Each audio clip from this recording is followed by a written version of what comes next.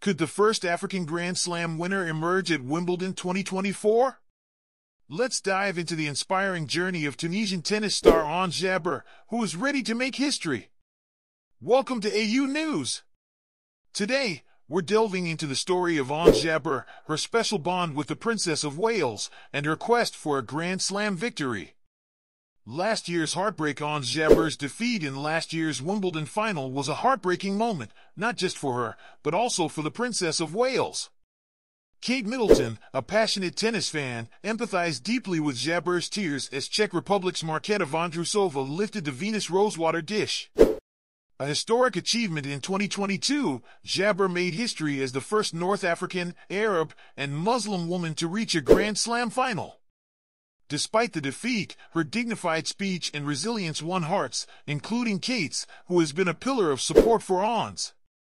Kate's support. Ons shared with Hello magazine how Kate's support has been a significant motivator.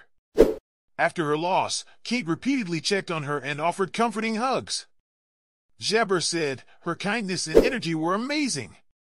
Kate's health and uncertainty. There's uncertainty around Kate's attendance at Wimbledon 2024 due to her cancer treatment. Ons wished her a speedy recovery, expressing gratitude for the princess's past support during her struggles. Determined for victory, Jabeur is back at Wimbledon with renewed determination.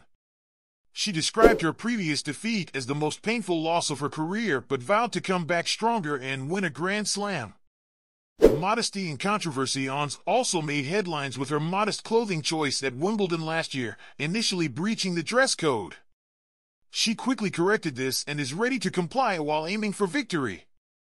Early life and rise. Growing up in Sousse, Tunisia, Ons faced limited tennis facilities but was driven by her parents' sacrifices and her early talent. Her mother's unwavering support helped her pursue her dreams. Cultural impact. Ons is not just a tennis player but a trailblazer for African and Arabic women. She's been featured on magazine covers and received awards for her contributions to sport. Jabeur hopes to inspire the next generation of players. Personal life. Ons' husband, Karim Kamaun, has been her personal trainer since 2017.